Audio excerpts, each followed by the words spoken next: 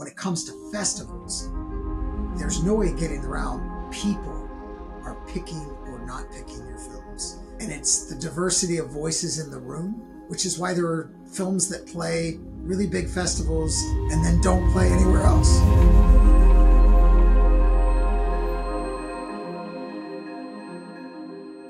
Paul Sloop, welcome to Crafty.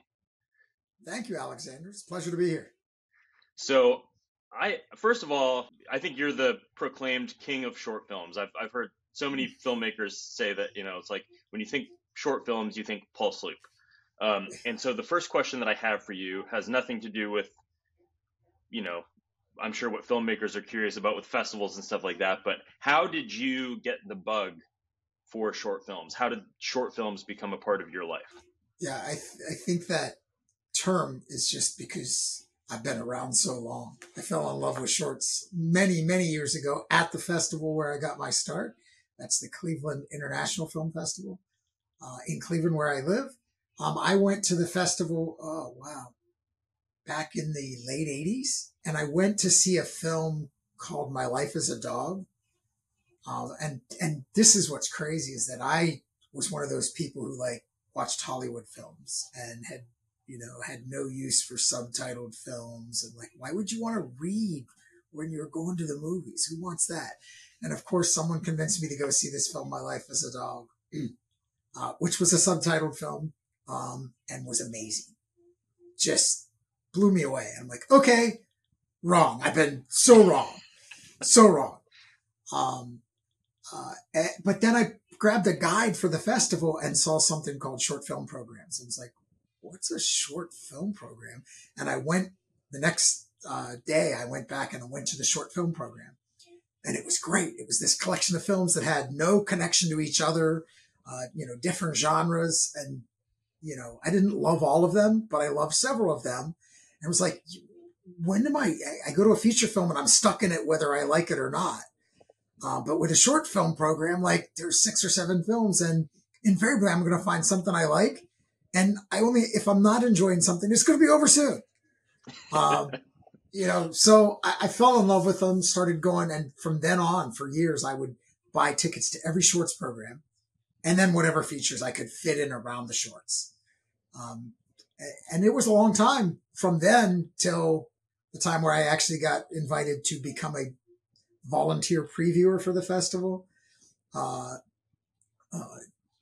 Ultimately, I ended up getting asked to be a part of the programming team with the head of it, who was someone who taught film at Case Western Reserve University. And when he moved on, they asked him who he would recommend they get to replace him, and he recommended me.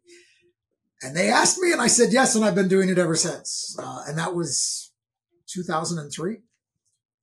Wow. So this is my 21st year heading up shorts at Cleveland. But I've been involved and around it for even longer than that. So I remember going to Cleveland in 2016 with the bespoke tailoring of Mr. Bellamy, and the appetite for shorts in Cleveland in particular just seems great. And it seems like the community that you've built around short programming there is just so inviting and so excited about the material. So how did that community look when you first got there, and how has that community changed since you've been there? I think it was there and just continues to grow because there were me's. I mean, I was one of the members of that audience. Cleveland, they just built a passionate following for film, period, at that festival. And shorts got lumped in. You have to think what's great about Cleveland is now it's huge, right? So there's all these selections of features and shorts. But back when I went, there wasn't a bunch of choices. There were only a few things to see, and shorts were one of them. So shorts were part of it from very early. So once it did expand to where now there's 4 options of features you could be watching while the shorts are running, by the time that happened, people already had been going to the shorts. So there were people like me who were like, yeah, I don't care what other features you're playing, and plus they all got multiple show times that the features did. So you could work around it. For years when we had all kinds of features, you'd have people with their guides figuring out, okay, I'm going to this shorts program. So that's this feature I wanted to see. When's its other screening? and they would map out and plan their whole schedule so they could see the shorts programs and not miss features they'd want to see. But also with the knowledge, much like I am as a shorts fan, that the features, it's going to be a whole lot easier for me to find the features after the festival, somewhere down the road, than finding any of these individual shorts. So, you know, I think our audience in Cleveland really gets that. And, you know, typically in the top 25% of attended programs at our festival, all the shorts are in the top, you know, each program would be somewhere in that top 25% because there's just that many people who are dedicated to, I'm going to the shorts, just like I was. So cool. So I kind of want to dive into the nitty gritty. There are entire Reddit forums dedicated to film festivals and notifications and, you know, I got a screening, I got a view from Louisiana. Which festival do you think that's from? Or, you know, whatever. And so you are obviously the short film person for Cleveland. You do Film Pittsburgh and you do Cordillera. Correct. And I wondered if you could sort of take us behind the scenes for what it looks like, specifically at your three festivals, but maybe what you know across the board for what short film programming looks like, you know, the review process and that kind of thing, and just kind of help take down the curtain. Because, you know, I think there's a lot of filmmakers out there that are like, it's so secretive and it's so, you know, whatever, and they don't like me and, you know, whatever. Yes. Yeah. And you know me well enough to know from being at Film Prize that like, I don't believe in the curtain. Like, we can sit down and talk about it. Let's just go through it. And I totally, and largely it's because of the respect and passion I have for the filmmakers who are creating these films. This should not be as miserable a process as it seems to be for them. And it is because there's just, who do you ask? Who do you know? So all three of mine and almost all the festivals I know have some variation of this. It's going to look very similar. You submit your film to a film festival and off it goes into the ether and you never know what happens again. Well, what happens is every festival has a team of typically volunteers, previewers, but those volunteers are people like me who already love the shorts and have said, hey, I'll spend hours of my time watching short films to find ones that are really, really good or that I love and recommend to the programming team. At all three of my festivals, it works the same way. We have a certain number of minimum views. Cleveland, in every one of those cases, it's 3. We want at least 3 people to have seen every film that's going to either be accepted or passed on. In Cleveland, it ends up being even more than that because it's such a big process. 3 is the minimum, but our programming team alone in Cleveland is an additional 6 people. But it goes through 3 processes. I'm going to give you Cleveland's because it's the most complex, but it's a variation of this everywhere. So those 3 people will score the films. And if they score high enough, they move on to us. And the threshold is fairly low. Like think 10-point system, it's 7.5. Anything 7.5 or above is going to move on. Invariably, that's about 1 in every 3 or 4 films that's submitted. And we get about 4,000 submissions of films. So that means about 1,000 of those films are going to make it past the first round. Now we have a team of 8 at the programming level. There are 4 of us. There's myself and 3 people who, as of this year, are now paid members of the programming team. So they truly are programmers. They're not just members of the team. And then 4 junior programmers. So each team is 1 of us seniors and 1 junior programmer. We divide those that come through the first round into 4 pools. Every one of those 2 teams is going to watch the film. So the film, let's say we just did the December export and there were 26 films per team that made it through with this round. We do it once every month. So, my partner and I will watch the 26 films we watched. And if we scored an average of 8.5 or better, or either one of us gives it a 9 or better, everybody has to watch it. All 6 of the other programmers have to watch it. Only those films that score below, that get a 9 from neither of us and score an average below 17 points, 8.5. Only those films get passed on at that point. That doesn't mean they're out. They often get saved. We'll put flags for genres, specific programs, this one's family. Yeah, we didn't score at 17, but it's family. So like almost all the families and after hours films get watched whether they scored high enough or not. Once all 8 people have watched the film, now if you scored high enough, now everybody on that team is going to watch it. And based on those cumulative scores, we're going to end up with a list that in Cleveland, we use the term the hot list. There's going to be a list of films by the time we get to early February. When we meet like the second week of February this year. We're going to sit down and pick the films. We don't do it. None of my festivals do any significant early acceptance. So I know some do acceptance on a rolling basis. Mm-hmm. We don't do that because we want to know that we've seen everything before we pick films and then go, oh, wow, we got 90% of the best films came in the last month or something. That's never happened. But bottom line is, but it could. Yeah. And the bottom line is you want to know that you're comparing everything to everything you've seen.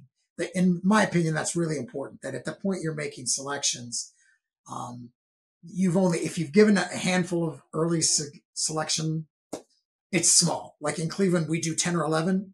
And that's because we do a special program called Get Shorty that happens so early to the festival that we have to have those films. And I'm not going to ask for permission to play for 1,000 people come to this event. It's a great short film event that helps ramp up the enthusiasm for the festival. I'm not going to ask anybody to play in that event that isn't going to be in the festival, because that's when the filmmakers themselves get to attend and celebrate with us. So those films, once our team selects those for that program, those are the only ones that get early admission. Everything else then ends up on a hot list. That hot list is typically 2 to 3 times the number of films we can actually program. It's never, I don't think it's ever been 3. It's usually 2 to 2.5. So like last year, we had 162 spots we ended up filling, and we had 360 some films that were alive going into that discussion. So, it'd have to be 480 to be 3X. The bottom line is we pick from those films. We pick specifically for the type of programming we do. We do not theme programs here. We do have an after hours program and a family program. Those are obviously, they're still not a theme. They're films that have to fit the right genre. Right. Yeah. But the genres are broad. Like we call it after hours because it can be dark comedy, sci-fi, really scary thriller, horror films, what we call the WTF films. Like, what was that? I'll never stop thinking about it. Like, I don't know what I saw, but it was crazy. And people are going to go, wow, that was crazy. All those films go in and we blend them to create this roller coaster ride in all of our blocks of experiences of short films. Anyway, we picked that way. We specifically for our numbered programs have labeled every film as to what beat it fits. So this is really going behind the curtain. I know I'm giving you a lot here, but you want behind the curtain. Like this is how specific it is, and all my festivals do it this way. Once we've liked the film enough to keep it alive, we're going to flag it either as a straight drama. That means typically those are the darker dramas. There's nothing redeeming in it. If you cry out of like the world sucks kind of feeling. The heart films are the dramas that might make you cry, but in a beautiful human, I like to say the hardest human connection films. Like, yeah, you are reminded why it is something special to be alive and to be human. Even if it made you cry and sad in a way, it's beautiful sadness. It doesn't have to be sad though. It can just be a beautiful connection film. Those are the heart films. There's the comedies, documentaries, animated films, and wild cards. Those are the 6 beats. Every program is going to have one of those beats in it. I love that. The only beat that is hard to define is wild card, hence the name. Sure. And that's because you're not going to have, so in Cleveland, the number likely this year will be 12 numbered programs again. The blended mixtape programs. You're not going to have 12 sci-fi films. You're not going to have 12 thrillers. You're not going to have 12 music videos. You're not going to have 12, premiere episodes for some kind of series. Those are beats we find where we love it and we put it in a wild card because it's like, yeah, we're not going to have 12 music videos, but we'll have 3. And the music video is a totally different beat than any of the other 5. So it's the wild card beat in that. And you never know what you're going to get with that. Most of our programs will have 7 films in it, which means one of the beats will be repeated and it'll be based on what that program feels like. Do we need more heart? Do we need more comedy? Was was the doc a super short 3-minute doc? And so we can play a 12-minute, and get that 15 minutes in, whatever. The point is they're 6 or 7 long and they have all of those beats. And that's programming wise what's most important to me, that we have all those beats. But that's what's happening at my festivals. We're really getting it down to what beat is your film going to fill. And the great thing from my perspective about that is at no point am I asking any short film to help with a theme.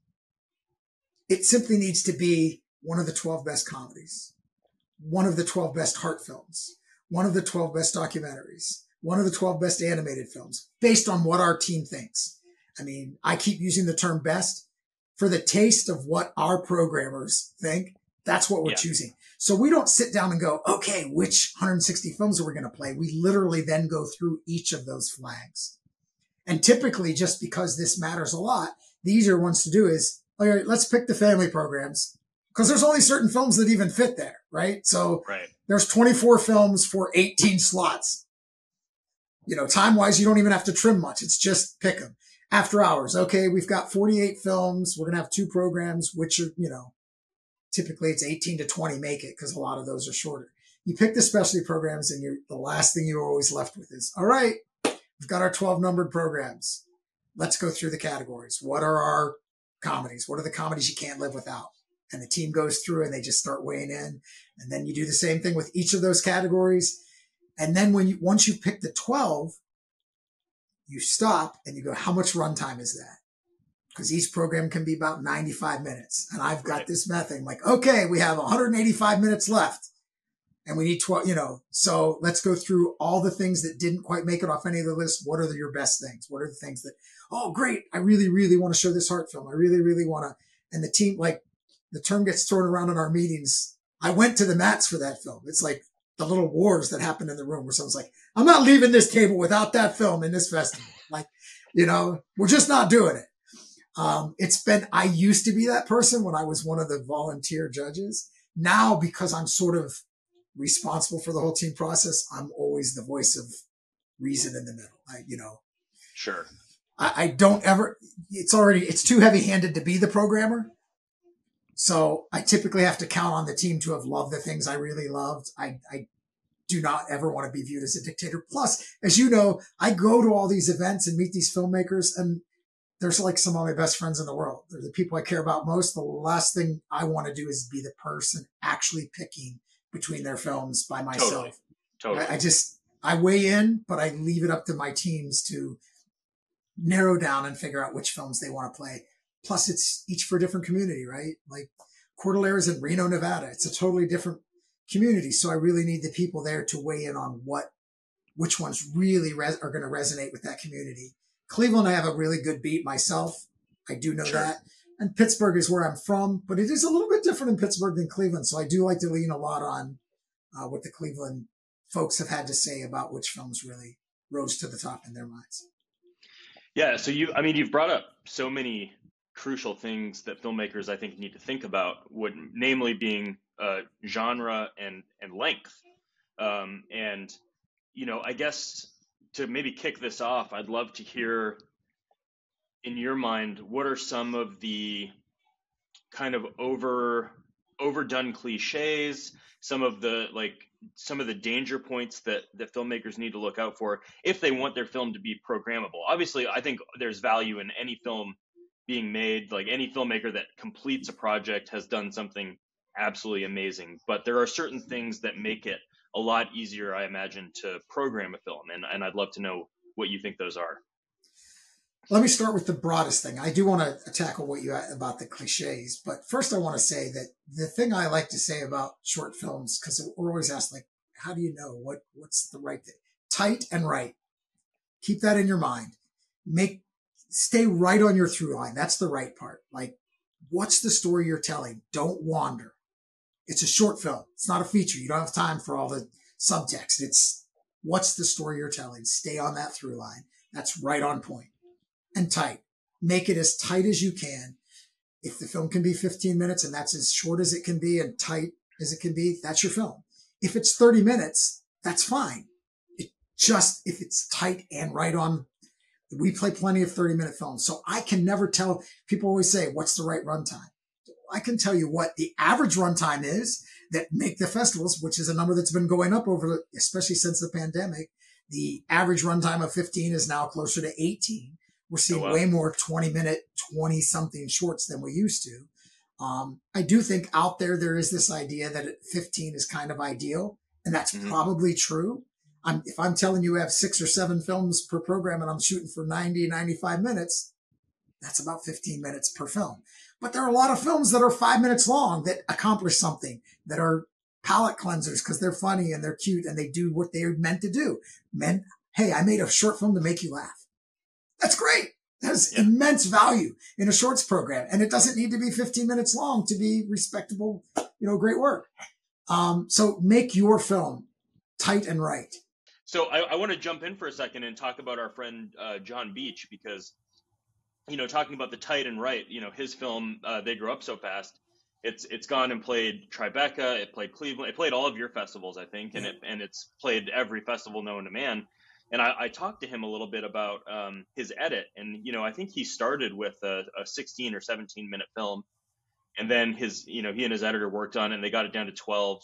And his editor was like, I think we can get this under 10. And John was like, no way. There's no way it can be under 10.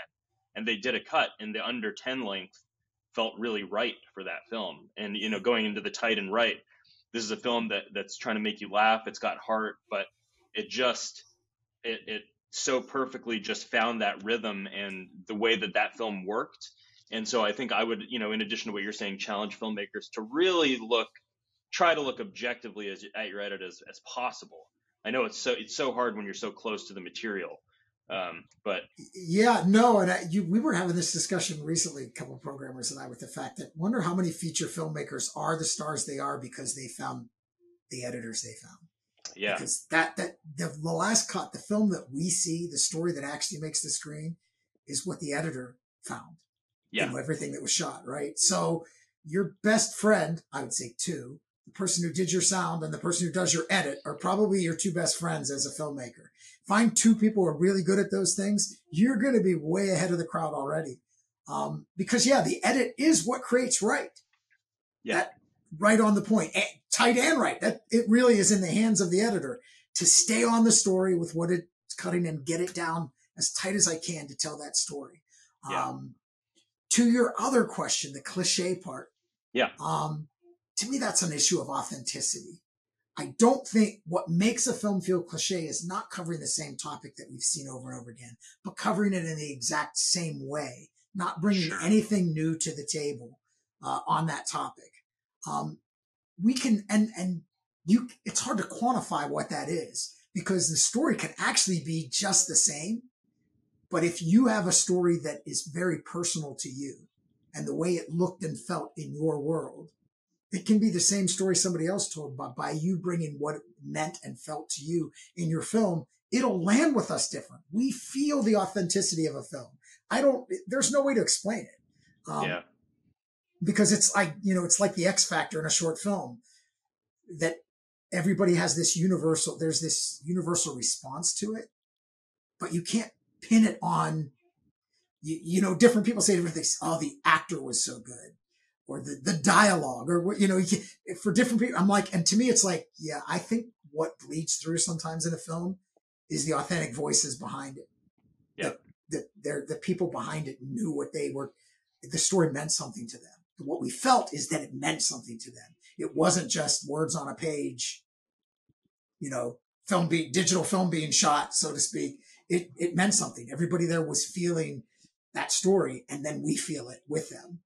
So authenticity, tell your story, tell a story that matters to you. To me, that could be more important than almost any advice. Like, go find the stories that matter to you and tell them. Even tell them because they're funny, tell them because they're, they're heart films, whatever they are, that bleeds through to us and it makes an impact. So I think this is probably going to be the hardest question to answer. The 360 films that make it to the hot list, and then versus the 180 or whatever it is they get programmed. I think a lot of filmmakers, that are at that point where they're like, oh, okay, my film is being it's so nice to be in that final round and to be considered, but it's still such a bummer to get that rejection. So what would you say puts the films or the filmmakers kind of over that edge of going from hot list to acceptance at a festival? Look, there's nothing the filmmakers have to do to make that hot list. You've done the work. What it really comes down to, and that's the hardest thing to live with as a filmmaker, is that when it comes to festivals, there's no way of getting around. People are picking or not picking your films. Yeah. And it's the diversity of voices in the room. It's how it landed with that, which is why there are films that play really big festivals and then don't play anywhere else. Yep. Because it landed right with the Tribeca team. It felt right for them, but, is not making all the other ones they thought they would make after that festival, because it just doesn't land the same outside of that team, because it's subjective. There's nothing about it that is objective when it gets to that point.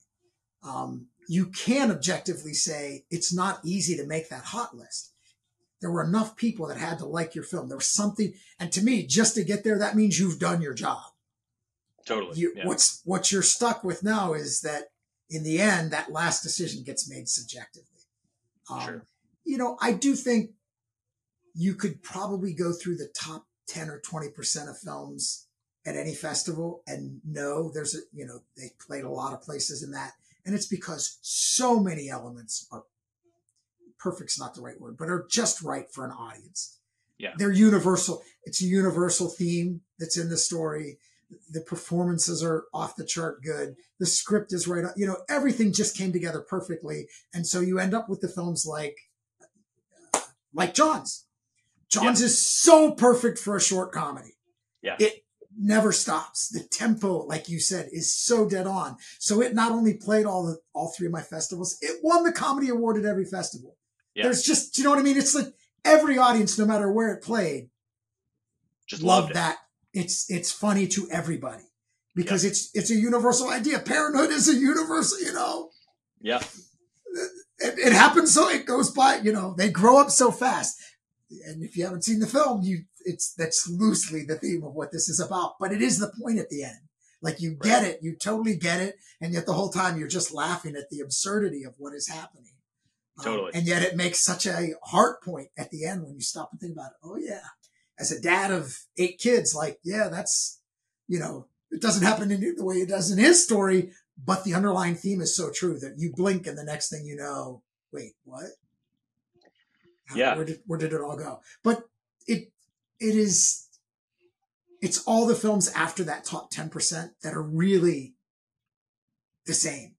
They're finding their subjective crowd, which is what the worst thing to ever say to send an email to a festival. Well, I made this festival and that festival. Why am I not good enough for whatever festival just told you no? Because it's not about good enough. It really isn't. It's subjective. It's like, in the end, it's that you should never say I got rejected by Cleveland. There were at the most 8 people. Yeah. 8 people connected to that city. And typically, many times it's 3, right? 3 human beings decided that they didn't like my film enough. Sure. That shouldn't tell you anything about your film. You might have some work to do if that happens over and over again. Okay, I've got to go back to the drawing board. But if you're getting into some festivals but not others, that's a subjective part of the process. And there are so many short films, right? There are just so many.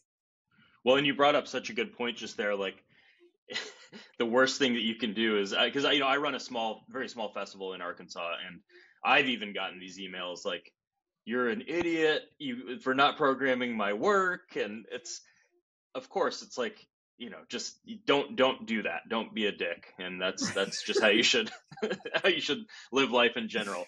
But it is so subjective, and I wanted to bring up Addie too because I think there's this perspective in the filmmaking community like, oh, the people who have the inside on festivals, like the in with programmers and that kind of thing, they have a better chance of getting in. Well, it's like you've rejected plenty of my films. Yes.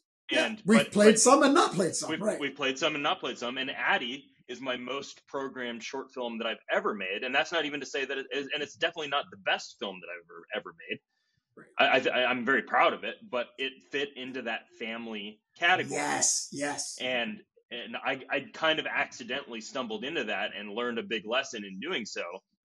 I think I have a 52 or 53% acceptance rate, which is insanely high for a festival run. I think Bellamy was 40, and that was like my highest before that. So it's like if you can find a niche.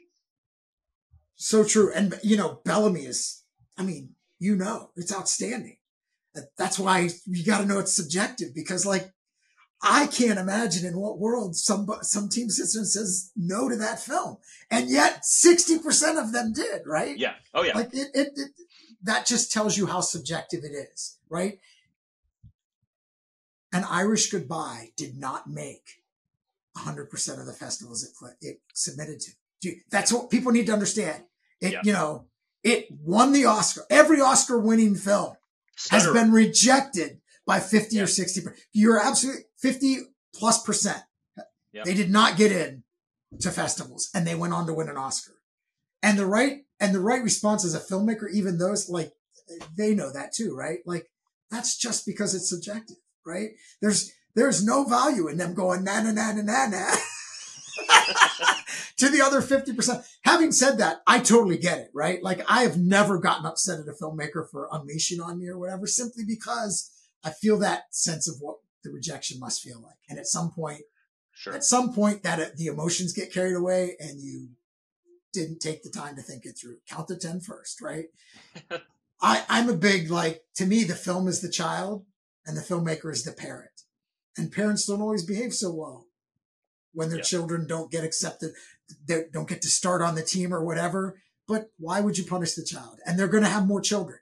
So I do get, I can't say that all programmers are like that. I would, as a counselor to other programmers, would be saying, just forget. Just forget that email, because the next film they made may be the best film you've ever seen. You can't just go, I'm never looking at a film from that jackass again. Like, totally. They had a bad day. I don't even care. You don't have to apologize to me. Just submit your next film. We're going to be fair. We're going to be fair. In the end, we're judging art, not filmmakers. How important, or how much of a factor in decision making, if at all, is a celebrity or somebody of note being in the film to you? Does it matter at all? So no. Well, okay. Let me balance this, because I can tell you what happens. If the film is good, it's a plus. Always the film has to be. There are no pluses for a bad film. Yeah. Or a film that doesn't work. Bad's the wrong term. A film that just doesn't work for you, or you don't think is going to work for your audience. Having somebody good in it just demonstrates, or recognizable is the right term. Having somebody recognizable in it is a plus for a good film. Yeah. An audience appreciates seeing people that they like in short films. There's a level of encouragement to know that, oh, wow, they do this stuff too. That's great. But the film has to be good. And I see just as many films with recognizable talent that are not the thing that are, So yes, it is a plus, but it is not a plus until the film is good anyway. For sure. I think one of the other things that we haven't talked about is, a lot of these festivals that people are submitting to are international festivals, and you have films, you're not just competing against films in the United States, you're competing against films from all over the world. I guess to put my question bluntly though, like at a festival like Cleveland or Cordillera or Pittsburgh, you're not saying like, okay, we need to program a certain number of international films to keep it an international festival. It's just the best of the best across the board. Yeah, I mean, that's a plus factor, right? So if it's on the list, one of the things we're breaking out is, where's our diversity? Yeah. It's really important to be diverse, and that includes countries. But the films have to have made the list. Nobody made the list even thinking about where they're from. Sure. That's just a scoring thing. But once we get to that point, that table, I've done the metrics. Like, I bring it to the table. Okay, we have 1 film from Australia, 3 from here, 2, that are still alive. Yeah. And we do stop and think about that before we let them go. Typically, we don't have to. Typically, what we do is we just go through what we want to program. And then we see that, okay, we've got 23 countries represented here. We're good to go. Kind of falls into place. Yeah. It falls into place. It's, we are aware of it, but it's not a decision-making factor. That's for sure. Cool. Awesome. You've been so generous with your time and with kind of, opening up the curtain. I think it's so important for filmmakers to hear this kind of stuff. And, part of what we're trying to do at Crafty is some of that educational component as well. Like the best thing that I ever did for myself as a filmmaker was start working for a festival, because it's like being at auditions as an actor. It's like watching auditions as an actor. You go, oh, they just have to cast the part. It's not about me. It's not about it takes kind of that personal sting out of it when you get to witness sort of the behind the scenes. And so I'm hoping this video can do that in a small sense for other filmmakers is to go, okay, it's not like My Little Precious Baby. They're just like, hating on it. It's you want to find those films to get the best program for your festival. And there's I'm sure a zillion hard decisions made every single day that you're programming where it's like, I love that film, but I wish it worked better for this audience, or I wish it worked better for this festival. Yeah. So is there any little nugget of wisdom that you want to leave the filmmakers with? I would say this, and this was spawned by what you just said. Study your craft. Study the other films that not just that are doing well, but that you respect, and learn the craft behind it. And then do your thing and don't worry about this part. Honestly, because in the end, like, your task as a human being, if you've chosen filmmaking, isn't to please film festivals. Yeah. It's to tell your stories, but do it well. So where I wouldn't want to deceive myself as a filmmaker is on the plus side. Like, I made the film. Look, it looks great, whatever. Compare it to films are great. And the technical side, what does it look like? What does a good performance look like? What does a good script look like? And keep honing your skills to tell your stories with all those elements there. But then you have to let go, because it's not your task to get people to like it. Matter of fact, to me, that's probably the way you can go most wrong, is to sit there thinking about how to make it more likable to someone at the other end, because that's not authentic. Right. Tell the authentic story and it will find its audience, but do it with all the skills you need. So to me, it's work on the skills and tell authentic stories, but leave the rest that's somebody else's task. That's actually that gray space between you and the user that some might call God, some might call just, whatever the cosmic strings that exist. That stuff takes care of itself if you stay on your task and not worry about the end user. Paul Sloop, the king of short films, thank you so much for your time. And I think this was going to be super, super valuable for people. So thanks for sharing. Of course, my pleasure.